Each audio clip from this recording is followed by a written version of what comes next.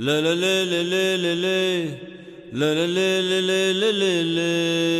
La la la la la la la. La la la la la la.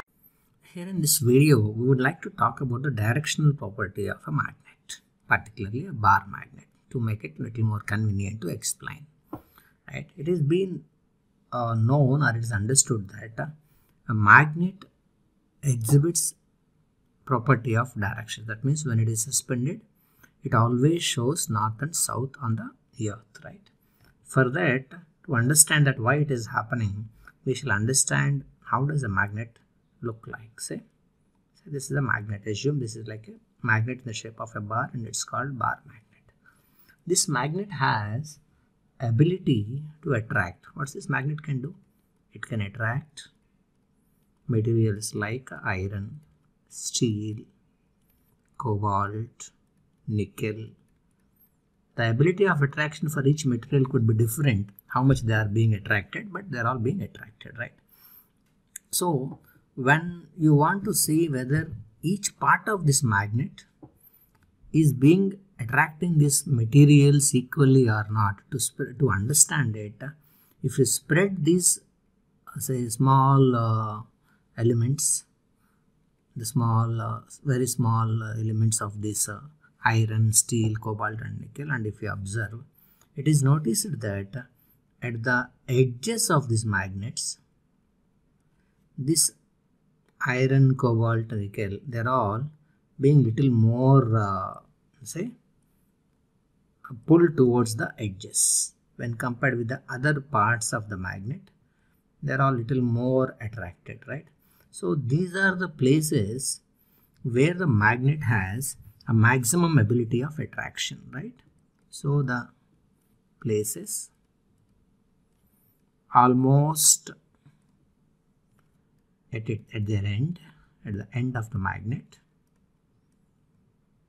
physical magnet has maximum attracting ability. These places, these edges where there is a maximum attraction ability are called poles. So if you want to identify, this is the place where the attraction is maximum, this is the place where the attraction is maximum. So you can call these planes as pole 1 and pole 2. So our magnet always comes in two poles, right?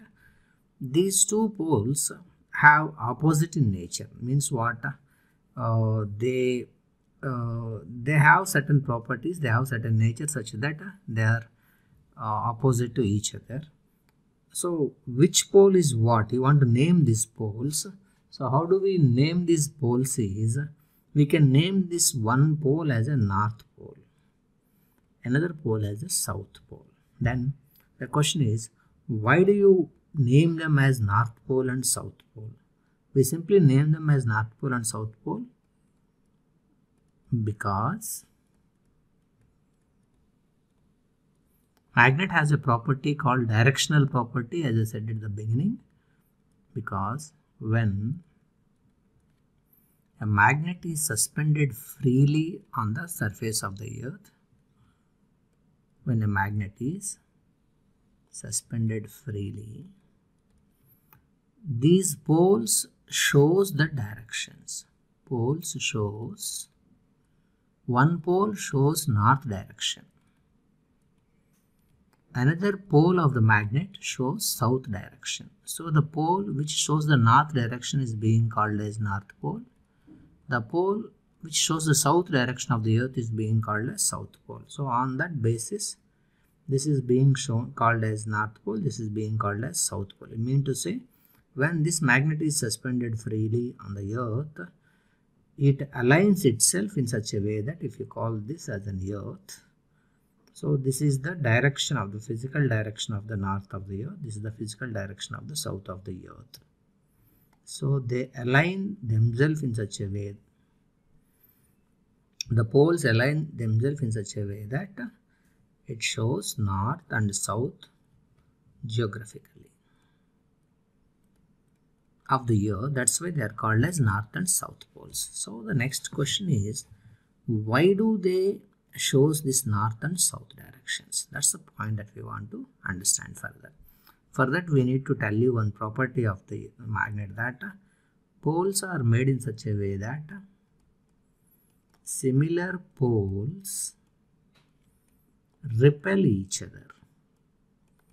Opposite poles of magnet attract each other. So similar poles repels, opposite poles attract each other. This is the property of the poles of the magnet. So what is that linked with this magnet showing north and south directions? To understand that, we shall draw the direction of the magnet. We shall draw the diagram of the earth. So if I imagine this is the earth, on the paper we show always north here, south here, east here, west here. For the convenience, I am just drawing the same. The earth inside crust is having a very high temperature and there is a flow of liquid because of the nature of the earth. We are not going into details that why that is happening, how that is happening, but we can say there is a flow of liquid. Because of the flow of the liquid, electric current is generated, and this tips of the earth, that is the direction of the earth, the geographic direction. This is geographic north, this is geographic south. But because of the flow of the liquid electric current generated inside the earth, and because of that, earth behaves in such a way that inside the north of the earth behaves like a magnet with a south pole. Inside the south of the earth, that is geographic south of the earth behaves like a magnet with like a north pole. They are not completely aligned like I have drawn. There is a difference between them. There is an angle between them. We will talk about that later. But what's the point I want to tell you is, inside the geographic north and south of the earth behaves like a magnet having poles in the opposite direction. Means what? If you draw this diagram, if you look at the diagram, this north and south, that what I am showing right now, this north and south, what I am showing right now, are geographic north and south. But inside that earth, because of the flow of the electric current, it behaves like a magnet in such a way that along geographic north, there is a south pole of the earth magnet. Along geographic south, there is a north pole of the earth magnet. So this north pole of the earth attracts the opposite pole, that is the south pole of the bar magnet. So as I said, the property like similar poles repel, opposite poles attract. So this north pole attracts the other pole called as south pole. Similarly, inside the geographic north of the earth, there is a south pole that attracts the north pole of the bar magnet. That's why a freely suspended magnet always shows north and south. I want to be little careful and understand this, right? Geographic north and south are this. Inside that there is a bar magnet of the earth where the poles are in reverse. That is, inside the geographic north of the earth we have south pole. Inside the geographic south of the earth there is north pole. As opposite poles attract each other, this south pole attracts the